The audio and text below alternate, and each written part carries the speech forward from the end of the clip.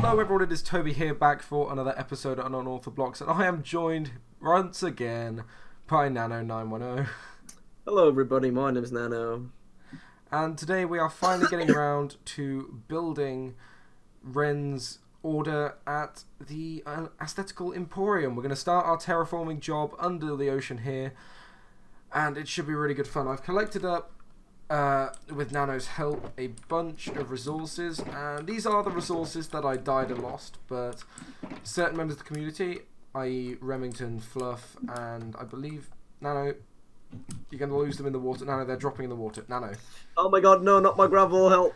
Anyway, yeah, I've collected up a bit. Remington's gifted me some sand, Fluff's gifted me some sand and gravel, stuff like that, all because I died to lag and lost a lot of time's worth of work. But the plan is, me and Nano are going to build, first and foremost, a terraformed slope coming down from this stone brick height here that starts off quite steep and ends up going shallower and shallower. So it starts off in a bit of a cliff face, but then it turns into a bit of a shallow hill that is starting very sandy and then moves much more towards the gravel. But the first thing we're going to do is lay out sort of the shape of the slope with some stone and some like cobblestone and blocks that aren't going to be seen, more scaffolding blocks, for us then to place the gravel and sand on top of.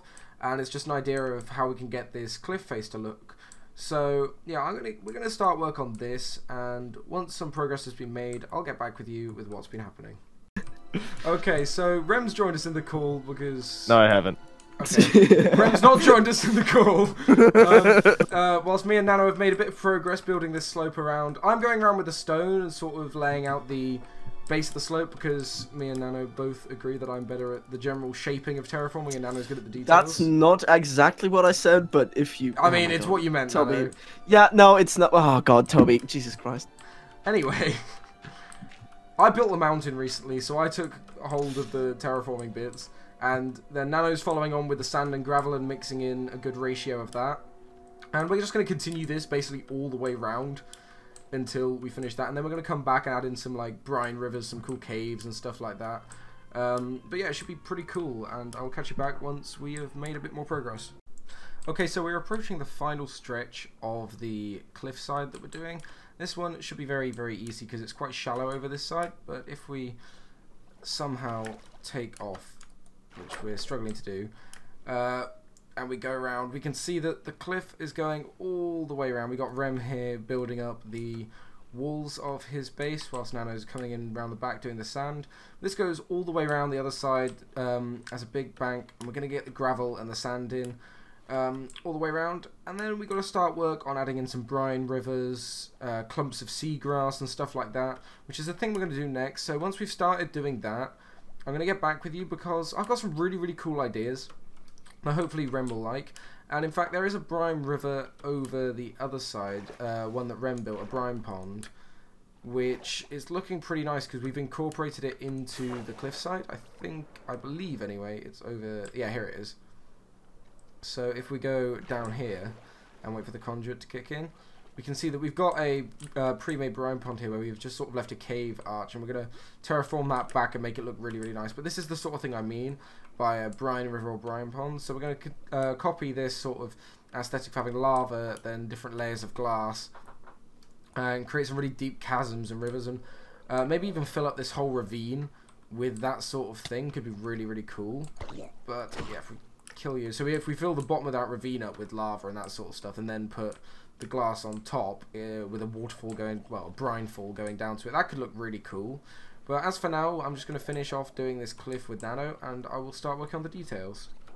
Okay, so me and Nano, well, mainly Nano, have come up with this idea of having these sort of volcanic rock structures here with the magma blocks below them, that are made out of stone, andesite, mossy stone, cobblestone walls, that sort of thing.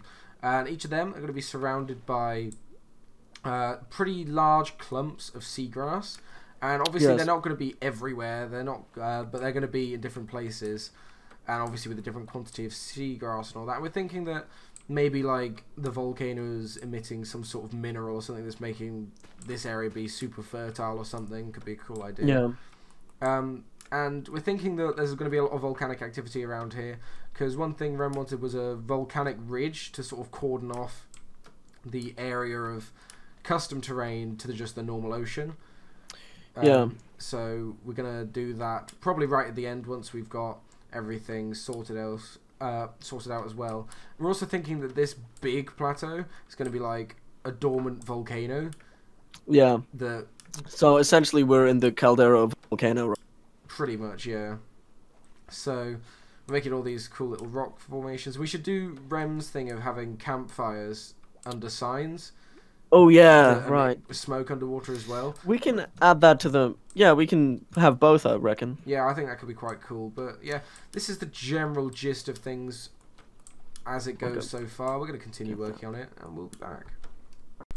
So I'm right now working on the bottom of the ravine where the brine river is going in. I'm just placing in all the glass, and yeah, I decided to level it out to about this level so that we can place the lava in all nicely. After we've done that, I've also found in one of Rem's chests some sponges that have gone out of my inventory. That's probably because I left them in the chest, but we will end up using them later down the line. And yeah, it should be good because once we have filled in all the glass, there'll be a 1 block sort of crawl space where we put all the lava, and obviously you can't put lava in water, so I'll use the sponges to get rid of all the water in that crawl space, and then use a trapdoor to crawl in and place in all the lava. Hopefully not die in the process, because that wouldn't be brilliant. But yeah, I'm just placing in all the glass right now, and hopefully this should look really good. Because yeah, it's all going to be a lot of work, but hopefully the outcome is incredible. Okay, so guys, I have finished up this entire ravine's worth of green and yellow stained glass brine pool type madness, and looking at it at night, it just looks incredible. It goes all the way up there, all the way around and down there. Once we have more little brine streams coming between these areas of lit up area where we have campfires and volcanic vents all flowing into this big ravine, it should be looking really, really nice. So I'm going to get back to work. Nano is currently offline, but hopefully he'll get back soon and we can get back to work on this, because this took so many stacks of glass so long, but it looks so cool. Okay, so I'm going to take a break from this project for this episode because it is a big project, and we're going to keep coming back here every couple episodes, every episode or so, to keep working on it. But we've made quite a bit of good progress in today's episode because yeah, we've got a whole chunk of area pretty much done. So yeah, we got this ravine done, and yeah, I got some more of this like foliage area done. We added this little river going over to under this pillar here, and just extended our sort of seagrass and rock formations all over here. And I also did this ridge line here with the cave, added in a little bit more of a rocky sort of bridge there, making it look a bit more randomized and rocky underwater. I added in some sea pickles here and there just to break up the seagrass a little bit, add them in, looking all kinds of cool. And yeah, I'm pretty happy with how this has gone so far. But yeah, as I said, we're going to take a break from this for this episode because I want to get this episode out, and I'm not going to make too much more progress without Nano being here because I know he's got some really cool ideas for this area. So yeah, we're going to leave this and we're going to move on to another project. Alright, so we're back over here in our area now. It's been a little while since we've been over here because we've been working over at Remington's place for this episode, but today we are actually going to be finishing off this row of houses. And I don't know if you remember from the last episode, but before there were 2 houses here, as you can see by the lines in the grass. I've actually connected them into one really big house, and it's because this here, as you can probably tell, is gonna be a watermill. So we're gonna be using this bit of the river here that's flowing at the bottom of the waterfall, and we're gonna be building a watermill because it's right next door to the bakery here. So I think it'd be a really good idea to do a watermill here. So obviously all the flour's made in here, and then it could be passed like into the basement here, which still needs working on. I'll get to that at some point in the future, but for now, yeah, we need a watermill to grind up all the flour, grind up all the wheat into flour to then be sold in the bakery, which we did last episode. I think it was last episode we did the bakery. I'm getting muddled in which order I'm recording the episodes. But anyway, my plan here is to do a typical, obviously a base like we've done in all the other houses, keeping the style consistent. And I'm thinking the building materials we go for, I definitely want, I think, a dark oak roof would work really well on this building, framed by the brick and the spruce. But I'm thinking we do something similar to this build palette here. So we use the stripped spruce wood logs. But I'm thinking instead of using the sandstone between them, I think I may go back to this white terracotta with this pink sort of thing. With the stripped spruce might look really quite nice. But I'll definitely have a play, because it might end up looking very similar to this build. I could hybrid this build and this build and have the stripped spruce but maybe the white concrete. But I'm still thinking white terracotta might be the plan. But yeah, so I think we're going to have, as far as the roof peaks go, we're going to have one on this 5-block section, a big one, like how this one is. And then we'll figure out the diagonal bit, and I want to have one of the smaller ones on this 3-block bit. But yeah, I think that is going to be the way we do it. And obviously, it'll be the 3-block bit which has the water wheel on it. And this isn't going to go diagonal there. This is going to extend out into the water and along. Because that's obviously how we're going to have the water wheel in there. And I'll have to come up with some sort of design for that. I don't really know what that is going to be. But yeah, I'm going to make some progress, sort of get the framework of this house laid out like I usually do. And once we start working on the more intricate bits, which you haven't seen before, I'll get back with you. Okay, so the build is coming along really strangely. And what are you doing up there? That is not safe. What are you... Oh, Lord. Well, we're under siege right now. The commander's up on the hill there. Jesus. Anyway, I haven't even noticed these guys. How long have you guys been here? How many of you are there? Oh, God, there's a load of them. Anyway, this build has been coming along interestingly. Yeah, it's a bit different to the other builds we're building because it's so much bigger. Like, it's a proper like difficult build to get right. But yeah, I think we're getting somewhere. At the minute, we've got the entranceway sorted out. There's going to be a staircase up here to like a loft, and then we've got a bit of a storage area here where we might park a wagon sort of thing. And yeah, we're just sort of getting the shaping right now. But that's a big plain wall. We'll definitely do something with that once the wheel's in place. But the wheel, yeah, the wheel. Let's have a go, because I don't really know how this is gonna go. But I want something like the oak to contrast it. Maybe like that, because I want these spruce stairs in to be like the, I guess, the turbines of the thing. So we have one there and one upside down on the bottom of this fence, but they are facing the wrong way because that's not the direction of the water. So we're actually wanting you there, and if I can get round to it, there we go. So if it was rotating, it would come out the bottom of the water, and with waterlogging it should be quite easy to make this look good. But where's that stair gone? I don't know, it's gone. So that means you this way should be there and there. Yeah, so it's filling up. See, that makes perfect sense, doesn't it? And then that means these ones should be coming down to be scooped up, like so if they're like that, then they need to be rotated again,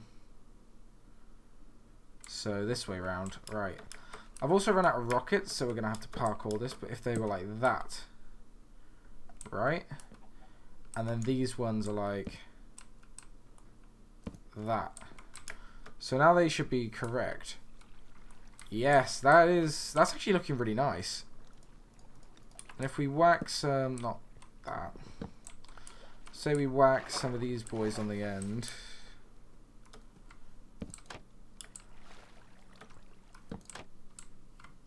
Yeah, I like it. I'm liking how this looks. What are we thinking? I think that's a really nice watermill design. Yeah. This is very similar to a water wheel I've seen before. I can't remember where, a Minecraft one. But, yeah, it just seems very familiar. But anyway, yeah, it works. It works really well. And we just need to get under here to place in this one. So I guess we have to not dig that out. I guess that worked, actually. We need to just swim into it so we go down. Come on. And on the way. Yes! Alright, we got it. And our slab back in there. Cool. Alright, so that's looking good water wheel wise. Then on this side, obviously, we need to do some more work. Add these back in. Fix up how it's looking. But anyway, that's not what we're doing right now. We'll finish this in a bit, and maybe we could put like that on there as well, just to add, you know, that little bit of something on there. I think that looks quite good. But yeah, anyway, with that being said, this build is coming along pretty nicely. Yeah, I am struggling with one bit. I need some more rockets really, but it's the roof around the back. So I guess we could use his waterfall actually. So the roof around here I'm struggling with how to make it. Yeah, I don't want it to just be big and flat, but it might just have to be. And it is a big barn sort of warehouse thing. So it's not going to have a chimney or anything because obviously it's owned by this house here. Owned by the bakery. So I might just flatten this roof off into the cave and make it a big like warehouse.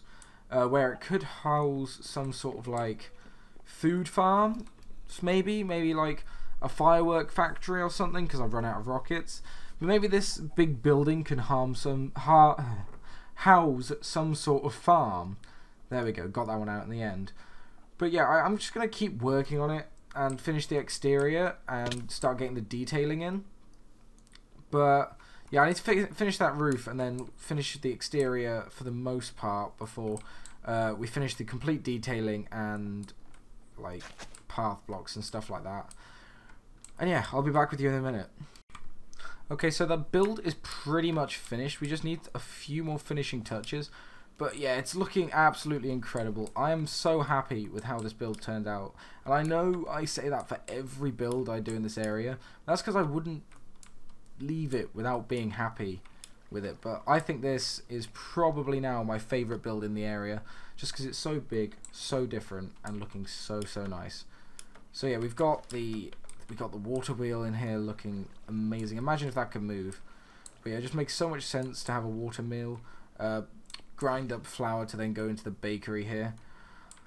Perfect sense, and it's so huge, it's just going to be a big storage area. So you come up these stairs into the interior. We've got nothing on the interior so far. That is something I'm going to be working on in just a minute. And then if you go down into the cellar here, this is where, again, unfinished, this is where the water wheel comes in. I'm going to work on some sort of grinding table here. But yeah, if we come out the back here as well, we've got a little bit of a pathway between the two buildings. This is where I'm going to put some barrels, which I should have here. So think of these like barrels of flour that are waiting to be used or something along those lines. So yeah, just some nice barrels that have been passed through like from one to the other. I was considering having a like loading area up there, but this space is just too tight for that. So I think just a few barrels in there make this backspace a little bit nicer and just complete it a bit more. And then in here is where we'll have more of the large storage. But anyway, I'm going to get working on the interior and the final details outside, and then we should be ready to end off the episode. Okay guys, so that is the watermill absolutely complete, and oh my goodness am I happy with this build. I'm so glad I took a break from Rem's project and came over here and built this, because this is exactly exactly how I would have wanted it to turn out. So we'll do a full 360 of this build. So if we come up into the river, which is the first thing we built in the very first episode, As you can see, we got the back area where we got a window looking up the river, so this whole area of terraforming isn't wasted, of course. And then, yeah, just a bit of a plain back, but that's fine because there's not a lot going on down here. And then we come down here to where the actual water wheel itself is in the river. This side of the house is looking absolutely phenomenal. This view is so good. Coming around the front here, we've got a lovely little wagon here with some hay on it, and we need to get some stables in here at some point where we can tie up a horse, maybe a donkey. So this can be like coming from some farm way over there that's come into the town, parked up, and this is how obviously the hay gets here, the wheat that get ground into flour gets here. And under here we got a bit of a storage area for that hay bales there, those wheat blocks, just so, yeah, just overhanging, bit of a storage area, a little bit overgrown. And we've got this cellar here, of course. Just filled in this area here with a bit of tall grass. We've got berry bush growing up there. The only one, in fact, in this whole area, apart from hiding, I think there's a couple there hiding, and there's a couple around the back of the houses. But yeah, if we come around here, we are just looking absolutely fabulous. But if we go into the build itself, we go into this dingy storage room, which I think is really cool. So we got some of the hay over here on a big pallet, maybe drying out from being left outside, getting ready to be crushed down and taken into the cellar, which we'll go to in a minute. We got loads and loads of barrels full of flour and various other things that will be quite nice. And up here we've just got a very little loft area with nothing in it apart from a bit of a lantern, but that could be used for more further storage. And then if we come down over here into the cellar, which is under these shelves here, go down here, we got more storage. We got a bit more of a clean storage area here where we have chests where perhaps they store their tools for grinding down flour. And here we've got the millstone where obviously that turns, and imagine this is a gear which would turn this round and round, and you put your flour on there on this grindstone, this big millstone. The flour would obviously get grind off, fall onto these bits, and then you collect it up into these barrels that are ready to be shifted up into the storage area up here. Finally, if we come out the back here, we've just got a little in-between sort of garden area which is looking absolutely fantastic. And I think what it needs is just a little bit of bone meal up on these grass blocks up here. So if we just add that in a little bit there, I think that just finishes it up this area very, very nicely. And connects it to the back door of the bakery, where obviously this flour stored out here is going to be used to sell baking products. So yeah, I think we've done very well this episode. I really like this build. I think we've done an incredible job making it exactly how we would have wanted it. And yeah, that fits in so perfectly there. And I can officially say that that town street side there is complete. It's looking super nice. And I'm ready to move on in the next episode, perhaps with maybe that corner there. Finally get that corner finished up, and the whole perimeter of the base is done. We just got this middle strip left to do. But anyway, thank you guys so much for watching. I've been Toby. This has been Unorthoblocks. You have seen me do underwater terraforming at Rem's place with Nano, and then move on to building this lovely, lovely watermill. So if you want more content like that, please don't forget to like, comment, and most importantly, subscribe so you don't miss a video, and I will see you in the next episode.